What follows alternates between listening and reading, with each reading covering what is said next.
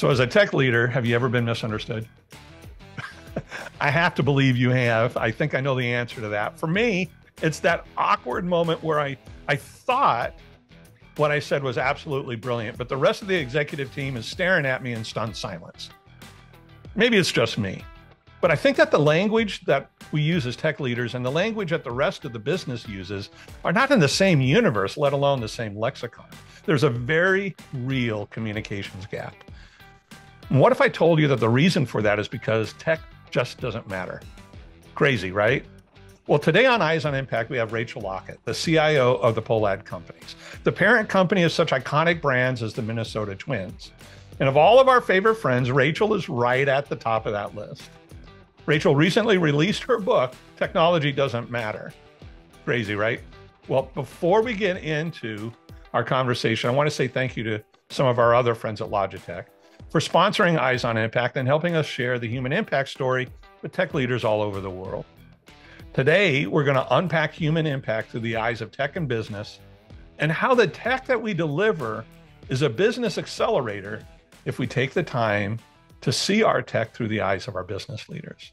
So let's invite Rachel in. Eyes on Impact. Let's get after it. Hey, everybody. Brad Souza here, CTO at AVI Systems, and welcome to Eyes on Impact, where we talk about human impact, that crazy, awesome place where technology and people come together. We're going to unpack that again today.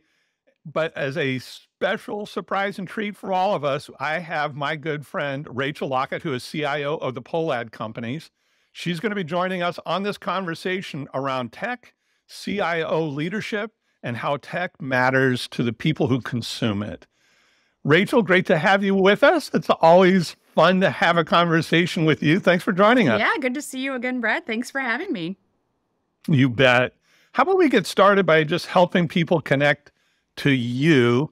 And let's start maybe something easy. Let's talk about your role as CIO at the Pollad companies. Sure. Well, I have been here at the Pollad companies I've been in my role actually this will be my 10th year, which is Wow. kind of an epically long time for a CIO. The average tenure was like 4 years, I think. But that's because I love what I do. It's an amazing organization. I love the people I work with.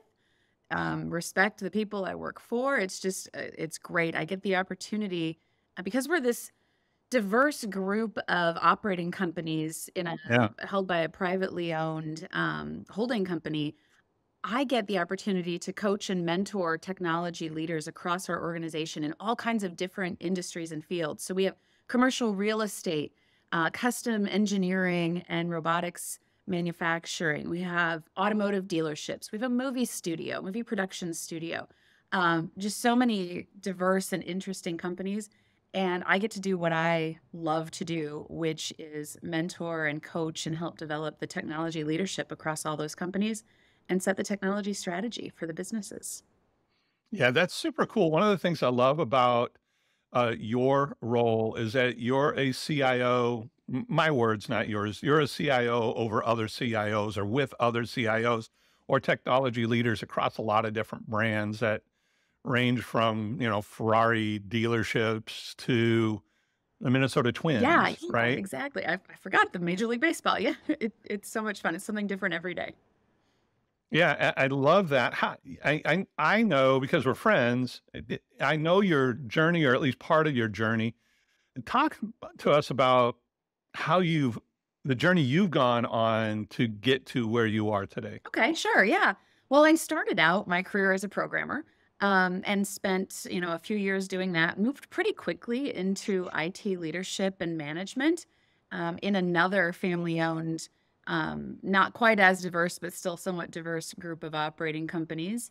Worked my way up, IT supervisor, IT manager, IT director, got involved in a broad range of technology. So, tech support and infrastructure and networking, but also application development, database management, all of that. And then realized I wanted to be even more well-rounded. So I had the opportunity to get involved in due diligence for acquisitions, and that led to going out to one of the new acquisitions and overseeing human resources and accounting for about 100-person company. So that was, Crazy. Yeah. Also got really involved and interested in quality assurance and process improvement. Led one of our businesses through ISO 9000 certification. So that was a really great thing to Hmm. sort of underpin the technology background with the formal methodologies of process improvement. But yeah, just have had this great opportunity to gain experience with other areas of the business, and then leading to eventually becoming a CIO. And it's kind of a fun and instructive story of how I ended up in this role. But it's been a great ride. It's been a lot of fun. Yeah, and it's interesting. So, I got to know you by working with you, well, long before we had a friendship, and it was interesting to watch how you build a community of IT leaders and then, enable them to do what they're so amazing at. And so I would imagine that those who might be thinking about, their role as a CIO or maybe aspiring to a role like that would ask the question, how do you provide guidance and oversight and yet provide the autonomy that people need? How do you balance that together? That question reminds me of when I first started in this role. We had some of the companies, usually it was like pairs of companies where they were sharing network and IT services and everything was together. Yeah. And yet at the same time, we had the leadership very frustrated because everything to them felt so disjointed. They couldn't look at any one global address list and see all of their employees. And so when I first came in, we had these companies that were paired together. They were sharing a network, which meant that we owned banks at the time, and the parent company was on the same network as the banks, which meant their Wi-Fi had to turn off at 6 p.m., things like that. So the Yeah. first thing I did was help separate all of these companies. That was the first pillar of the strategy, was to get everybody independent and autonomous so they could choose their own destiny, so they could have control over their Oh, wow. network, right? So get them all separate. But then to appease the ownership and the leadership, we had to put in place the federation and all of the things so that from the parent company perspective or from the leadership perspective, it looked like it was all together. I mean, I literally had people on my first day telling me, the first thing you need to do is get all of our companies on the same network. And I'm in the back of my mind going, well, that's not going to happen. We're not going to put banks on the same network as auto dealerships, right? We have to make them think that they're all together and cohesive. So I referred to it as having their cake and eating it too. Yeah. To separate everything from a security and autonomy perspective, but yet put in place all of the federation and collaboration to make it appear that we were all this one big happy family. And I think about that as it pertains to the people too. So I have all of these different businesses, and they each have IT leadership, and they're all, independent, strong-willed. They have great experience and background and strong opinions, but I need to bring them together and help them to see each other as a team, not as a bunch of competing technology leaders who are, competing for resources, competing for budget dollars, competing for attention and all of these things, but rather they are each other's team, and they need to share and collaborate, even if they're in That's so good. different businesses and industries. So much of what we do is a collaborative process. I try not to dictate anything, corporate coming down and telling you this is what you're going to do. It's always, Yeah. because we know this is the right thing to do. How can we do it in the way that works for everyone and that brings value and benefit to each of you and each of your companies? And we always end up figuring out the right way to move forward. Yeah. So I'm going to go down a path that I didn't expect us to go down. So with my team, one of the things that I talk about a lot is the difference between unity and uniformity. And sometimes what we say we want is uniformity. We focus on people looking the same, doing the same thing the same way, thinking that that's going to solve the problem. But really what's needed is unity. It's people having a common destination and finding new ways to all arrive there together. It's kind of our way. I know that's the way you think. Yeah. Talk about that a little bit. You know what you're making me think of now is I have a bunch of teenagers at home right now. It's funny how many parallels you find between parenting and Yeah. leadership, right? But I don't have to manage or to parent them each identically. I just have to treat them all That's right. fairly, and it's the same kind of concept. We're not going to have the same expectations of of a commercial real estate mortgage banking company as we are of a movie production studio. They're just Oh, good. so vastly different, but yet we have to have some standards where it's not that we're telling them all you have to use the same backup software. We're telling them all you have to conduct a business impact analysis to determine what your needs are around backup and disaster recovery. And then you have to put in place the systems to meet your business needs. And that has to be done consistently across the board. And by the way, let's all get together and talk about how we're each doing it, because we can learn from each other. And maybe in some places we can share resources or at least share knowledge and gain that. We work together on doing the due diligence to the software selection process, right? But then we both pick something different because we have different needs. As long as we're both as long as all of our companies are meeting their business needs, that's what I'm expecting and asking of them. So, a little bit of disclosure for our listeners today. You and I are friends. You've spoken at our company. I've spoken at your company. This is not the first time we've shared a mic or a stage. We do this from time to time. You're an award-winning CIO. You've been named CIO of the year. You lead the technology strategies around a very diverse, dynamic organization. It's been fun to watch. You published a book recently. I want to talk about that, Okay. right? The technology doesn't matter, which is an interesting notion from a Right? CIO. So talk about the premise behind the book. Sure. First of all, start with what's the main message that you want people to get, and what motivated you to write it in Yeah. the first place? Well, obviously, I was trying to be a little provocative with the title. The technology Yeah. doesn't matter, coming from a CIO, kind of like the world is flat, right? But the subtitle is prioritizing the people in IT business alignment. So the point Right. there is that let's take the often repeated statistic that 3/4, and some would even say 80% of technology projects fail to achieve their goals. So they either they're not on time, they're not on budget, or they just don't meet the requirements, the quality requirements and expectations. Well, why is that?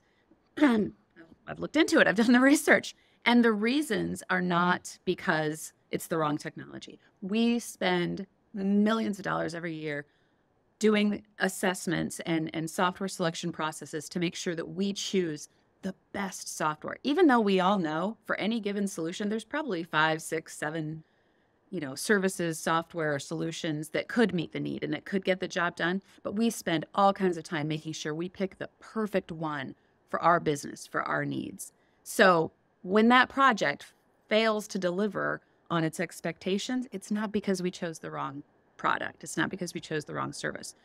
Software that is in that top right corner of the Gartner Magic Quadrant, it's the leader, it's the best, right?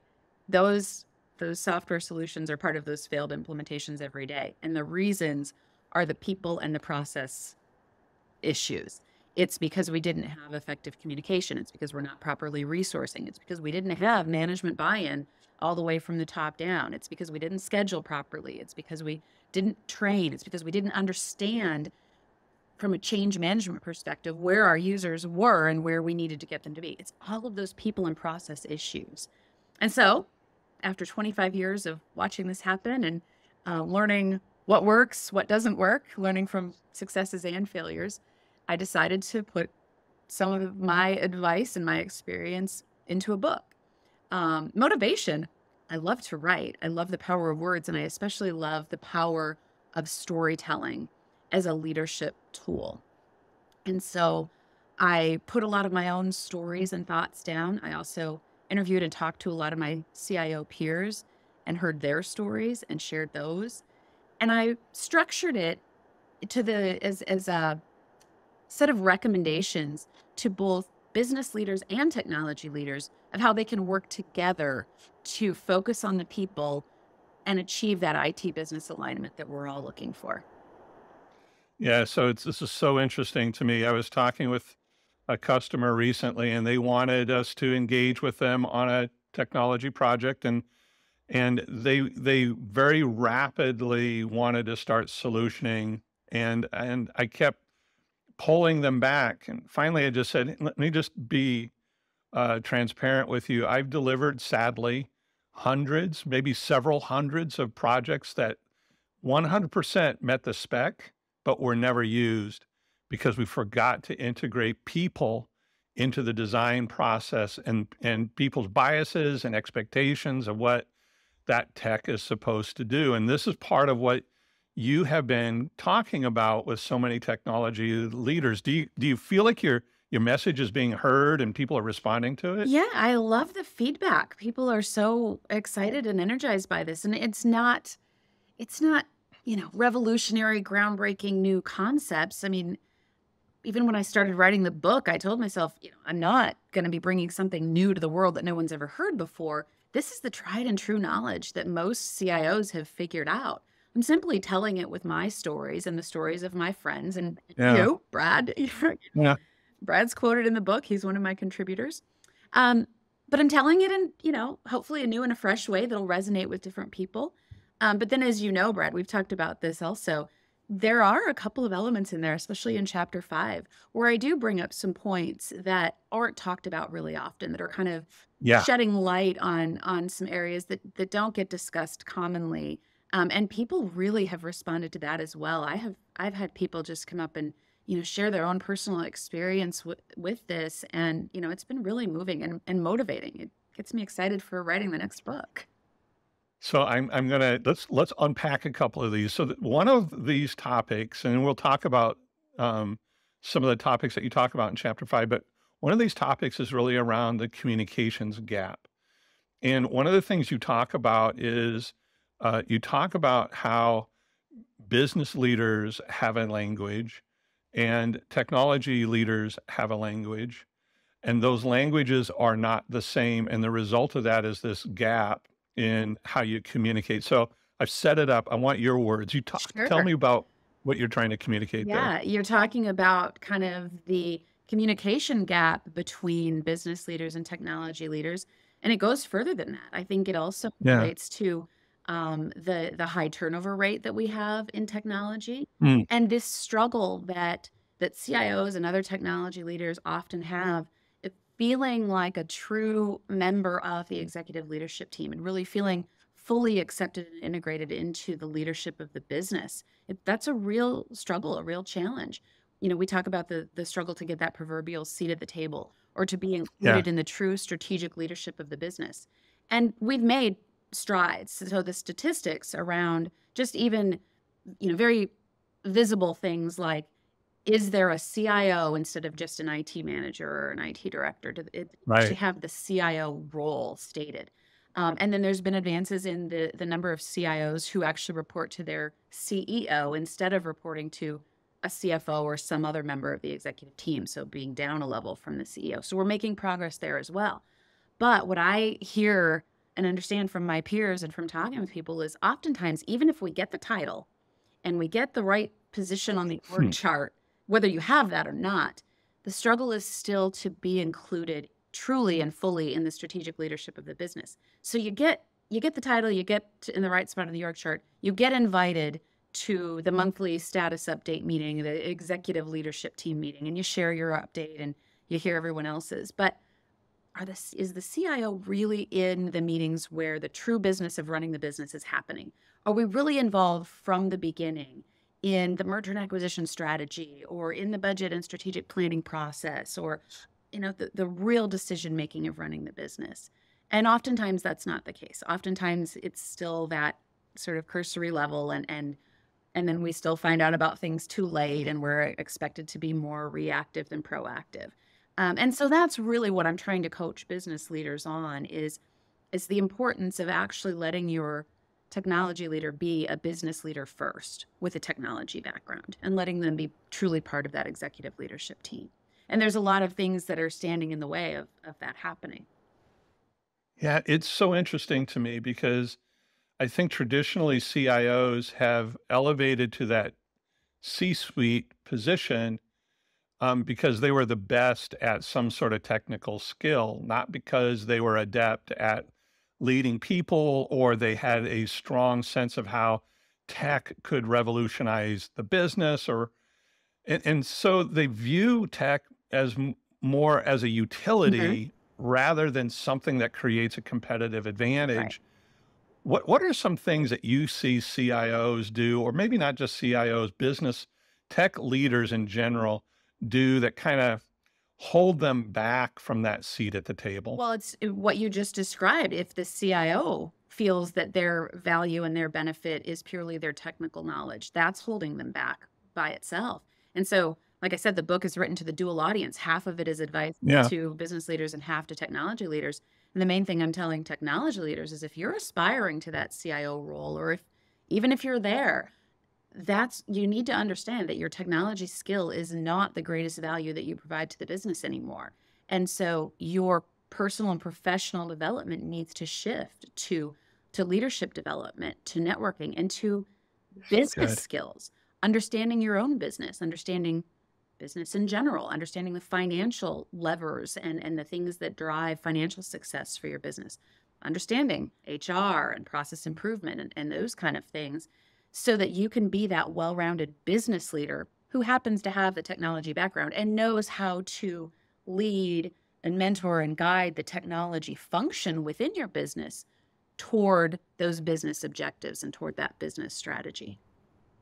Yeah. So that's so critically important, which is creating a language around business, the ability to envision how the technology you're leading or managing uh, has a direct impact on the competitiveness of your company or customer happiness or whatever the goals are, acquisitions, whatever the goals are for your organization. How do you coach people, Rachel, to learn a business language, an IT leader to learn a business language? Is there a way that you help them kind of get started? Well, it depends on where they are, in the process. You just have to start and meet them where they are and help them see what is their next step. And so for some, maybe it is an MBA or whatever that might be. But for most, it's getting more involved with their own business leaders, because why bother going outside and learning, from these outside resources, or going and, investing all the time and money to get an MBA when you can learn so much by sitting down with your own CFO or Yeah. chief marketing officer or whoever in your business has that good understanding of the business strategy and what you're trying to accomplish, and learn from them. And make it a two-way thing. Maybe maybe they can learn from you as well, more about technology and the competitive advantage that technology can bring. But leverage those resources right there, and you're killing two birds with one stone, because you're also strengthening and building relationships, and that's Yeah. so important to achieving that alignment. Yeah, it starts with empathy and understanding what matters to the rest of the executive team that's leading the company someplace, and then imagining how what I do, accelerates what they're doing. What's your advice to business leaders about communicating with technology leaders? You mentioned starting with empathy and understanding, and Yeah. I think patience as well. This kind of gets into chapter 5. I came across research when I was writing the book that shows that there is an actual clear link between an interest in technology as a career and autistic tendencies. There's actually a direct correlation. So, not saying that every IT person is autistic. That's not at all. Please don't put that. Don't let that misunderstanding be out there. But what it is saying is that in any given IT department, you're going to see a higher prevalence of those traits, those tendencies, those characteristics. And those being things like wanting to focus in great detail on technical issues, maybe struggling with picking up on social cues and interpersonal Yeah. relationships, um, and just kind of that thing what the business leaders would interpret as maybe being awkward or shy, or um, you know, that great attention to detail that can make conversations heated. A nerd. Okay, there you go. Yeah. Right. Your word. But Okay. yeah, it makes it difficult for that to have that kind of relationship that neurotypical business leaders might have with Yeah. their peers. It's so good. And so that creates some of that gap that we were talking about. So what I'm trying to do with that portion of the book is to make business leaders aware that, it isn't just that we're, geeky and nerdy. There's actual neurological differences in how a lot of technology people think. And that makes them amazing at what they do. It's a superpower, right? That's the kind of person you want, right? So good. Security for your business, right? But it Yeah. takes a different kind of patience and empathy and understanding. And so for business leaders to have just an increased awareness, I think is the first step. And then learning how they can better support and accommodate that different way of thinking, that neurodivergent thought process, so that they can draw out the most effectiveness and productivity and value from those team members. That's where I've spent a lot of time and a lot of emphasis of the book in advising and guiding business leaders to help meet us halfway in achieving that IT business alignment. That's so good. And I love the fact that you're having that conversation because I mean, I am a self-labeled nerd. I think I am a nerd, maybe more of a geek. I don't know, but and I wear whatever that branding is actually with pride. I love what I do. I'm Yeah. so passionate about what I do, right? Um, and yet there's an element of uh, being misunderstood if you're not aware that not everybody sees the world through the same lens that I see the world in. And I think that also has to do with impacting maybe innovation and creativity even within my team. Because I'm constantly looking for people who have a different set of experiences that I've had. Maybe they didn't grow up in the same community that I grew up in, and their backgrounds are different than mine for whatever reason. Maybe it's gender, maybe it's race, maybe it's ethnicity, maybe it's geographic or wherever it is. But those differences bring with them an ability to innovate that I can't get to otherwise. I was talking to someone in your industry a Yeah. couple of days ago, and we were kind of joking around about, your industry is full of a lot of middle-aged white guys who used to be in a rock band. Right? And laughed. I mean, stereotypes come from they start somewhere, right? And Right. that's, unfortunately, the stereotype is often true, that we have a lot of that neurodivergent, that different way of thinking that can be not easy for more neurotypical business people to relate to. And so we have to be aware, and then we have to try and compensate for it. But we also have to understand that stereotype, or that higher rate of those autistic tendencies, it can sometimes create an environment that isn't seen as being super inclusive. And I think that is a big reason why we have the gender gap that we have in technology as well, especially if you understand that like autism spectrum disorder, for example, is diagnosed 5 times more often in boys than it is in girls. Kind of really helps to understand why we have this gender gap, and then why we also have so much fallout, women leaving the IT field. That's right. Members. Because if we've got a bunch of geeky guys, that aren't necessarily good at the interpersonal communication and picking up on social cues, it's creating coding clubs and college classes and IT departments that aren't a warm, fuzzy, inclusive environment. So a lot of my female peers are saying, well, I'm going to go hang out with the psychology majors because they're fun and nice to me, right? Right. It's really fascinating. I had so much fun in researching it in preparation for the book, and even more fun talking with people about it since then. It's something people get very interested in, and everyone has a personal story, or a family member or something like that. So everyone has a close personal connection to this concept. I mean, the diversity that we need in our industry is certain, and I'm passionate about helping foster that. The interesting thing is that your book gave a perspective and a language that I didn't have before, because the common response is that it's a bias, and the reality is there may be biases. I'm not discounting that, but there may be some physiological, sociological contributors, neurological contributors that have this predicted outcome. And if you don't recognize it for what it is, it's going to continue. Yeah. Understanding it helps change it. I think it's been fantastic. Well, I think, the common theory is that there's, speaking mainly to the gender gap, right? Yeah. There's these theories that there's systemic sexism in academia and in business, and that it's, the problem is there. And what this research uncovered for me is, while admittedly there are examples of Sure. Of course there is. bad Yeah. behavior who should know better, I'm not discounting that at all. The initial disparity that creates the gender gap all the way back to coding clubs in middle school, or, Lego building clubs in elementary school, Right. may be based more in those neurological differences between men and women. And we shouldn't place the blame later on down the funnel, down the path.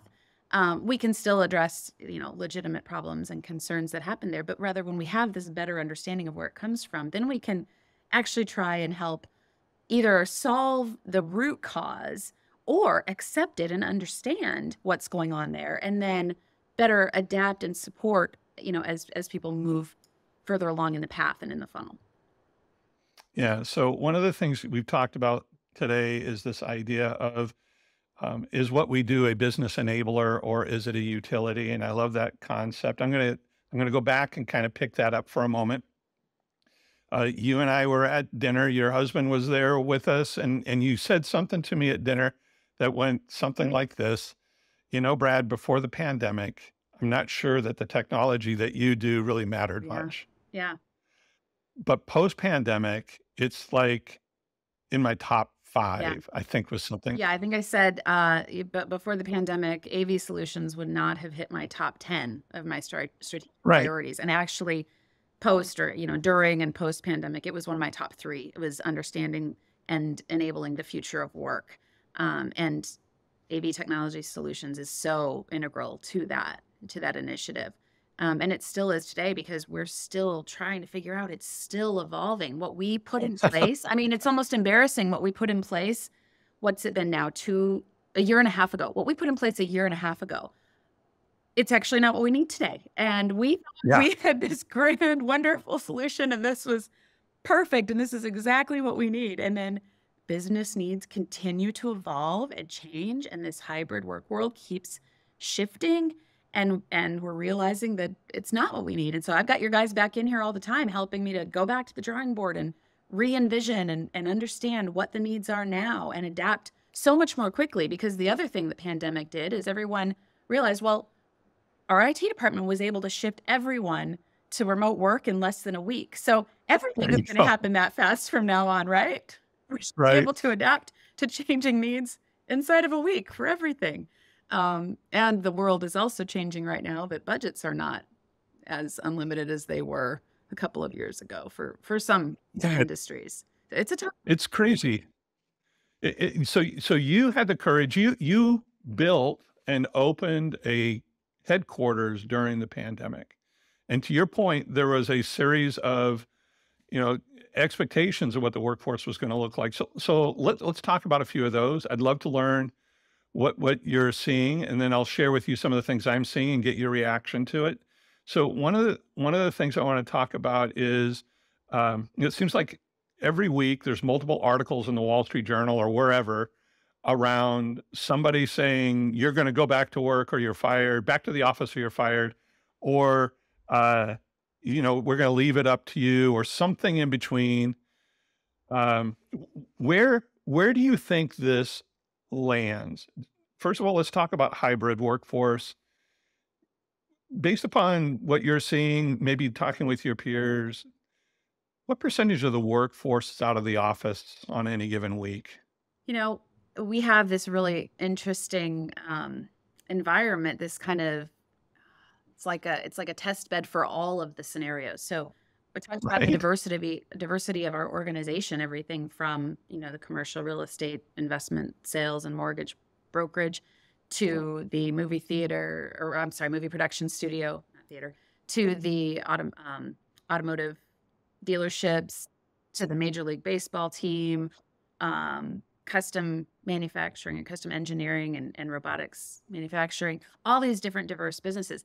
Every single one of them has a different model. So the auto dealerships, I mean, you can't service vehicles remotely, right? They've been back in the office since, 3 weeks in or whatever, when we were allowed to bring essential workers back because they were deemed essential workers. So they've been in the office, right? Then we have other businesses that are still 100% remote. And then we have, like, here at corporate, we're in the office 3 days a week, and we've designated 2 of those. One is to be Monday, one is to be Thursday, so we can have team meetings then, which I think is that works great for me and my team. I think that's a great model. Other businesses are, you have to be in Tuesday, Wednesday, and Thursday, and you can work from home Monday and Friday. Others are, well, certain departments are in the office 100%. And, have to be there every day. And other departments within the same company, within the same building, are 100% remote. And they just switch to hotel cubes, and they've got like 3 cubes for, a team of 20, right? So it's all these different scenarios. And I think that's the future of work. I think it's going to be completely dependent upon the business role, the culture. I think it's going to continue to shift. And I think that puts a burden on technology departments to shift, because I hear about companies that were 100% remote, and now they're changing their mind and they're bringing people back in the office. And I've heard of companies, not as many, but some, where they brought everybody back to the office, realized they're having a really hard time finding people, and shifted back to some hybrid model. So I think it's going to continue to shift. I think the economy, and whether it's, more of a employee's economy or an employer's market, I think that's going to drive some of the shift. So I think IT departments are going to have to continually respond to that in a lot of ways, in terms of, the technology we're deploying, but especially in your field in AV. Yeah. That's why the hybrid meetings and the meeting equity has become so critical. And that's what we're struggling with. The solution we defined coming back from the pandemic doesn't deliver the meeting equity that we really needed. That's right. We didn't even That's right. the tools didn't even exist then. New things are coming out, and we're having to constantly reevaluate and redesign to achieve better and better and better meeting equity for these hybrid meetings, and never knowing from day to day who's going to be in the office and who's going to be on the other end of the line. So I want to share with you something that I hear, and on a regular basis. It's now almost every day that this conversation comes up. I'd love to get your thoughts on it. So the premise is that, generally speaking, these customers, and I think you're right, it's different for each organization and roles within those organizations. But if I kind of generalize, most of our customers are saying that they expect somewhere between 30 and 40% of the workforce to be out of the office on any given day. And that there's that has a negative impact on the ability to build consensus around big ideas and organizational transformation. It has a negative impact on building a sense of workplace community, and that has all sorts of results in terms of retaining workforce and building skills and mentoring and all of that kind of stuff. And that there's just certain things that you have to do together with people that you just can't do over a video call, right? And so the conversation I'm hearing is, we don't think that mandating is going to be a successful path long term. We don't think just leaving it up to the worker is going to be a successful path long term. We think we have to create a workplace that's worth the commute. Yes. So give me a response to that conversation. For our businesses that are hybrid, that is the key. Yeah. Giving people a reason to come in. And I think that's why we decided to have 2 days a week where we would do, team meetings. And our office manager seems to have figured out that that you have to give people a reason to come in, and food is probably the best one. That's certainly true. Lots of food days, lots of, treats in the break room on Thursdays. But, the space itself, we built this beautiful new building. And so the space itself creates that for some people. And, every person is different. There are people who want to be here every day. Maybe they've got little kids at home that are a big distraction, or something else. It doesn't have to be little kids. Maybe it's just a, bad setup, right? So they want to be here, and others that would rather be home, all day, every day. And so giving them that reason to come in, whether it's team events whether it's food, whether it's a great office environment, whether it's the vibrancy of, hopefully the returning vibrancy of your downtown area or wherever your location is. Those are the things that will draw some people in. And then there are some people that there's just nothing that's going to sandblast them out of their home office because it's the most comfortable place. And again, speaking to the neurodivergence, there are groups of people for whom team building events are a source of anxiety and not a draw. It's something they have to gear themselves up to be able to face because it's a job expectation and it's hard for them. So we have to acknowledge and understand that. And that's why I think that it's good that businesses are going to be all over the place and doing whatever they think is right for their culture. And then they're going to attract the people for whom that culture is a fit. And there's going to be more of that shifting and moving around to find the right cultural fit, even than what we had seen in the past, because this is such a visible and critical element of that culture and of an individual's workplace satisfaction. So I think it's absolutely fine that there's going to be so much difference and diversity of work flexibility and schedules. And I think it's great that there are going to be companies that are going to be 100% on site, and there are companies that are going to be 100% remote, and there are ones that are going to be in the middle. I know which one I'd prefer. I always want to work for one that's got a hybrid model, I want one extreme or the other either way. But there are people who would, and there'll be a place for them because we're going to have this great range and spectrum, and we have to be able to do that. It's so good. And one of the things that I find, it was a curiosity at the beginning, but now it's become common for me, is that the younger demographic of the workforce, generally speaking, would want to work in the office because that's where workplace community is. And that's where they get the mentoring and the coaching that they want to have, the networking that they need to actually level up their career path. But when they go to the office and those people aren't there, and that's kind of the social norm in the workplace, they start looking for someplace else to work. There's nothing more frustrating than getting dressed, driving into the office, and spending your whole day sitting in your office on Zoom calls with people that are all remote. That is very frustrating. But at the same time, I do want to point out, and I said this just a minute ago, I get that the surveys show that the younger generation wants to come in the office and interact with people and get that coaching and mentoring. But I think that is largely the neurotypical majority, because I know plenty of young people who are, just two years into their career, right, who started during the pandemic, that the pandemic was an absolute godsend for them because that interaction, that getting together, in person, and those social opportunities are not fun for them. They're terrifying. They're panic attack inducing, and they're still an important part of the workforce, and we need to acknowledge that and accommodate that and support that, even if it's not the majority. That's super good. Well, we've done it. We've created a podcast here. Before I land the plane, I want to give you a chance. Is there one big thing that you want people who have spent their time with us today to take away? What would that one big thing be for you?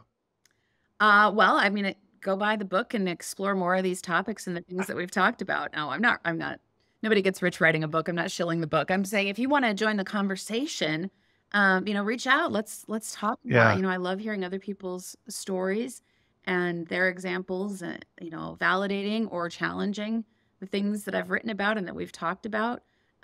It's just been a wonderful experience, hearing other people's perspectives. So join the conversation. Thank you for doing that. Where do they find the book? You can get it on Amazon. You can get it at barnesandnoble.com. You can even get it on target.com.